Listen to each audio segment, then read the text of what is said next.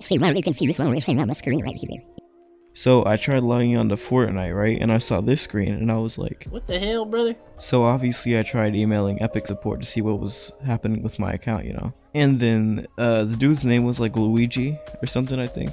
And Luigi over here gives me this long list of information that I need to give him to get my account back. And like this dude wanted a passport, social security number, IP address. And I was like, okay, Luigi, calm down. This is a little much. And I emailed him like, is there anything else I can do to get my account back that I spent like over $100 on? And then Luigi pretty much tells me that's the only way I can ever get my account back. So that's a problem. So I do have the items on that account and I can play on that. But still, this man Luigi literally stole my Fortnite account. So pretty much I'm locked out of my account.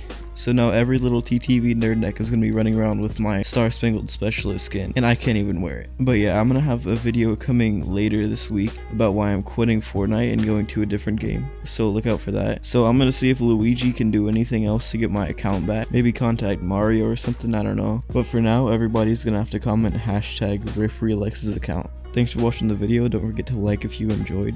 And yeah.